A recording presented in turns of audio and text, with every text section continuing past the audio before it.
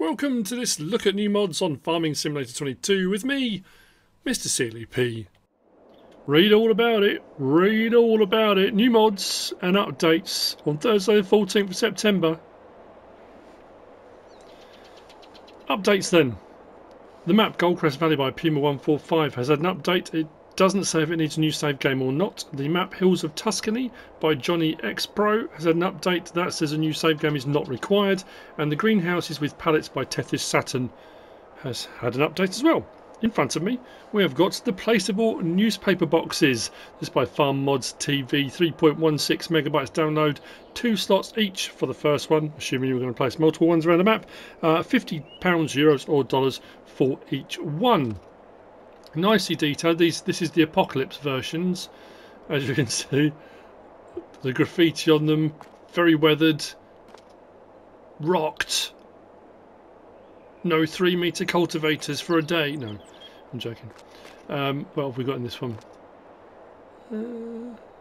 It's hard to say. More graffiti. Does that say cross? Difficult to say. Anyway, under build mode, under decoration, under others is where you'll find them. As I said, 50 slot count will come down to 1. They're 2 anyway, so not very high. That's where you get them. That's where you. Well, that's how you place them. Rotate them, just like that. Straightforward. Placeable newspaper boxes by Farm Mods TV. Next, we've got all of these over here. This is the Lizard Multipurpose Sheds by MrHector. 48.4 megabytes download. These are the buildings from Carpathian countryside. What's clever about these is we've got bale and pallet storage, but the ability to turn them off. So if you don't want to...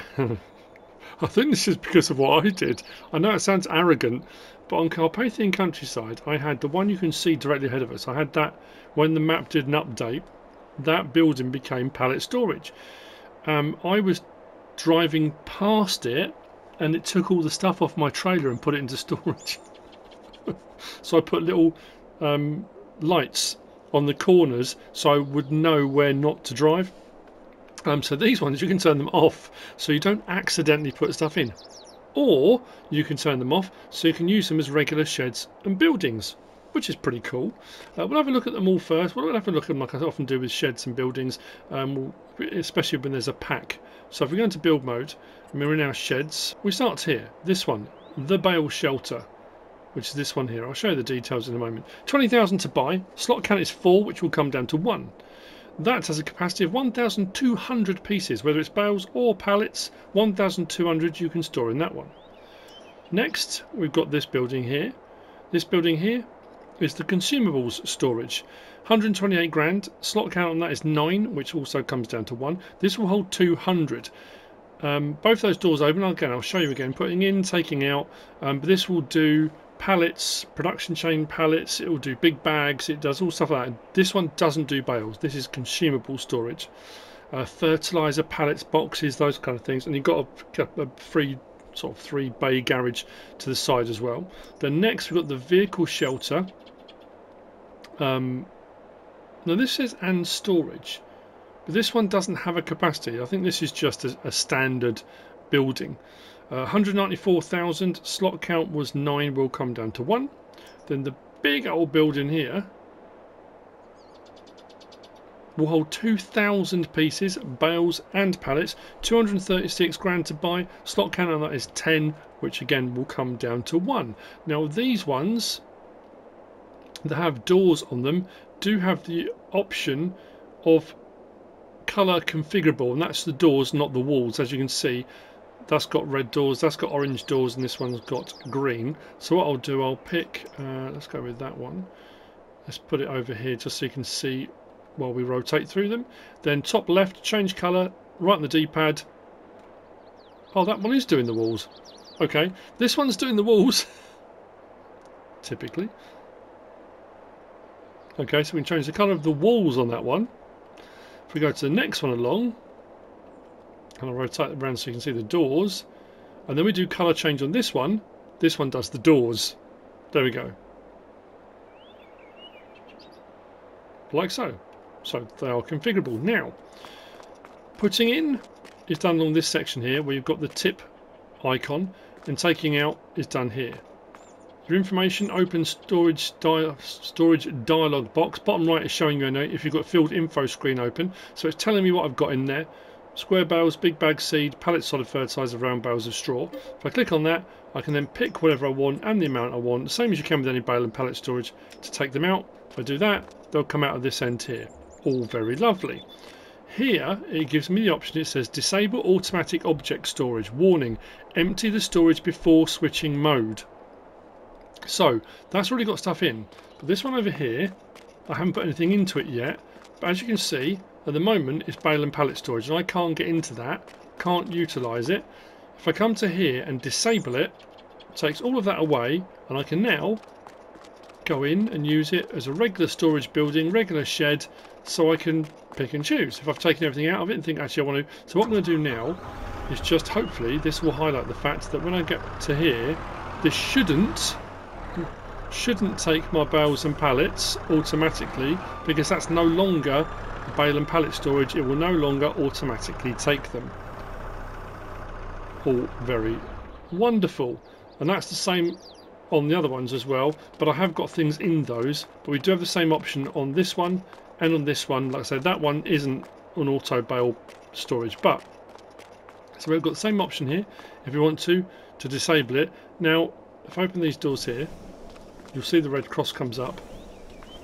It's because this isn't full yet, but that side I've got some in already. Bottom right you can see you've got big bags of seed and pallets of solid fertilizer. Like I said, we'll take production chain stuff as well. Putting in is done this side, and taking out, when you decide what you want to take out, let's say for example we're going to take all of it, click on it again, so that's all of it out. It comes out this side. That is now empty, so I could at this point, now it's been taken out, do that, and I can go in and use it as a regular building. I'd have to find a home for this again, but if I decide actually, you know what, I can go and change it back. All good.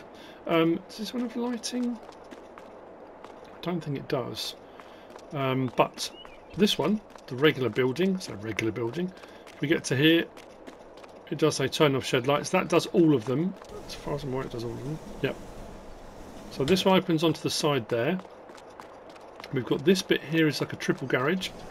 So if I open that one, and that one, as you can see the lights are all on.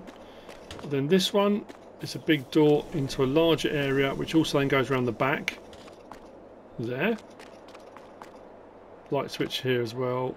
Where have we got? There we go. Turn off shed lights. And that will do all of them. If you do it, and then come along to here, and we've got this section here. These are large buildings. Plenty of space for storing whatever you want to store in here. That's the third one. I'm assuming the outside lights come on when it gets dark, because I haven't found a light switch. I didn't when I was on Carpathian either. For the outside lights, I think it's at night they come on. I could be wrong, but I haven't found another light switch.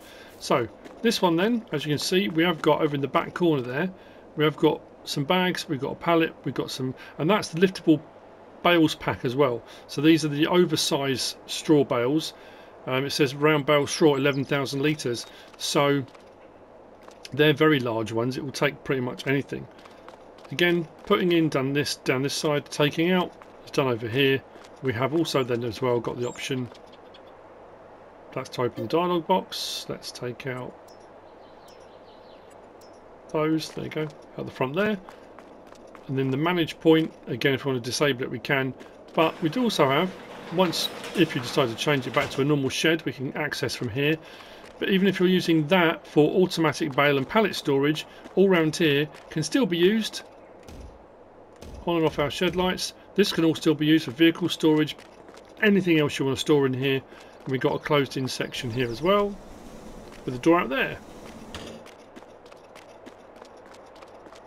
Very, very useful. I like that as an option to have that switch on and offable, because you often find with these, it's either a bale and pallet storage or not. You can't, because you can't access them. You're kind of limited. But that's pretty cool. If you don't want to use it for that, then you've just got a shed pack. Nice. Lizard multi-purpose sheds by MrHector. Next over here we've got more bale and pallet storage. Actually, I'm going to go grab the because I want to put something into it. I didn't put anything in it. This is the Italian barn by Debinator. 29.5 megabytes download, 19 slots on console, 290,000 to buy with a 760 litre capacity. This only takes bales. It's a bale storage. I have got one pallet there. Again, it's just to test it, but as far as it says, it is only bales. And it stores the bales bottom and top. It's a massive barn, huge building. There is a ladder that allows you to go up to the top deck as well if you want to. So this should take the bales but shouldn't take the pallet.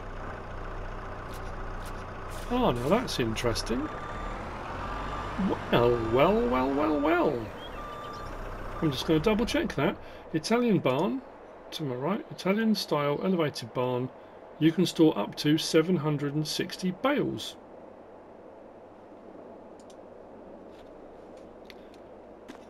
Well, it took the pallet.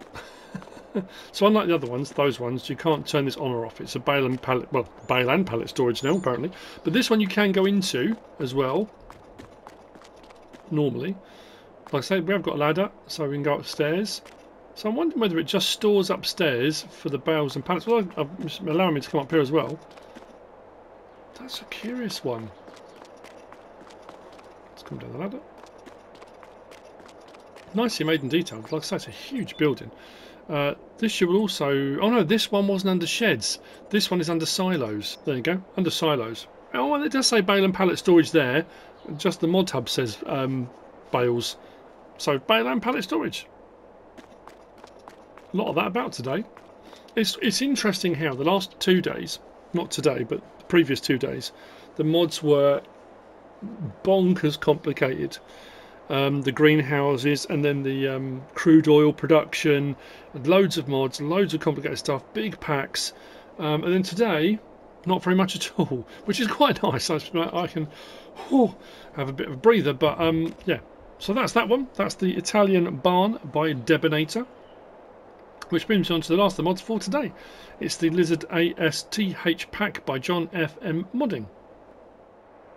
And this is representative of the pack. There are 4 in this pack. It's 12.22 megabytes download. Each one is 2 slots. We have a 1 meter, a 1.5 meter, a 2.5 meter, and a 3 meter. Get in. These are subsoilers, not cultivators, I'm afraid. So sorry to the cultivator fan club. But under subsoilers is where you'll find them. I've brought one out because they're all the same options and they do the same thing, just different sizes. So under subsoilers, £3,000 for the 1 meter, 65 horsepower required. £5,000 for the 1.5 meter, 80 horsepower required. £8,000 for the 2.5 meter, 105 horsepower required, and then for the 3 meter, £10,000, 150 horsepower required. So the options are the same on all of them. Let's go for the next one over because I've got the large one. So we've got design, yes or no. That just takes the Lizard ASTH logo off the side. So you can have that on or off if you want it. The main colour, we've got 4 to choose from. Like that. So, start this up. Now this won't pull up stones here, but I wanted to see what it would do. It should. There we go. So that'll be giving you the ploughed state, but a shallow cultivated texture. Which is interesting because subsoilers normally bring up larger stones. If I do it on a field that has already been prepped, ploughed and cultivated, let's subsoil this and see what happens. There you go, look at the difference in the seed bed. But it is bringing up big old chonky rocks, look at that. So the difference in a cultivated seed bed and the subsoiled, much smoother texture between the two. But being a subsoiler, it will bring up big rocks. It didn't bring up rocks that it's shallow cultivated because it was doing it from a crop. I've said this before because these were done by a texture option rather than actual ploughing. So this one will bring up rocks. So there you go. It will bring up large rocks. Be warned.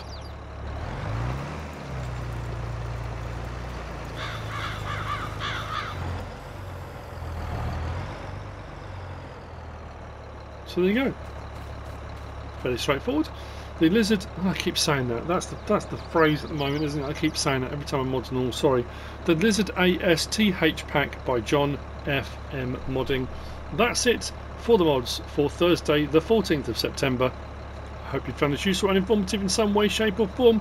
If you have, please give us a like. If you don't subscribe yet, please do. If you want to leave a comment, feel free. And if you want to share this video, then please be my guest. Whatever you should choose to do. Thanks for watching.